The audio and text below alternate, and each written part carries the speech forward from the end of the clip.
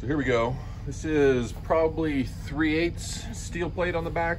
And then, I had a bumper mount, which I had to custom configure to the back plate. And then I put the ammo box on there because I needed to carry some straps and things like that. So the ammo can work great. Plus it's got a remote, weatherproof, and it also helps protect the winch from, I don't know, anything from above.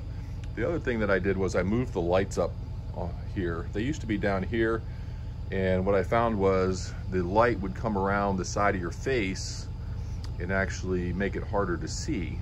So by moving them up, my theory is that the light will be down,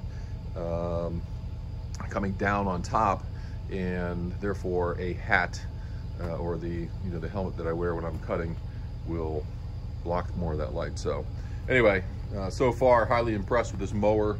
Just the details on the mower, little things like this, the little screws that hold that thing down, super easy to get on and off for cleaning under there. This system here is very obvious and easy to use. The seats got the air ride adjustment.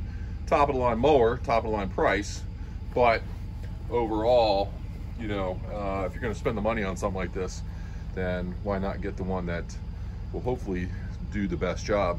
Oh, the other thing, solid tires. The other mower that we rented to get started kept getting flat tires in the front, and in these areas like I deal with out here, anytime that you have a fire and the little stubs are left, all of those turn into tire puncture hazards.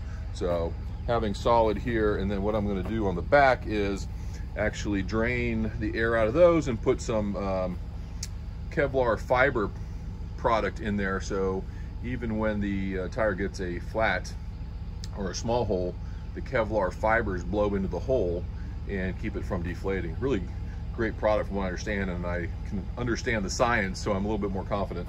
So all right, time to load up and get out of here, go get this job done.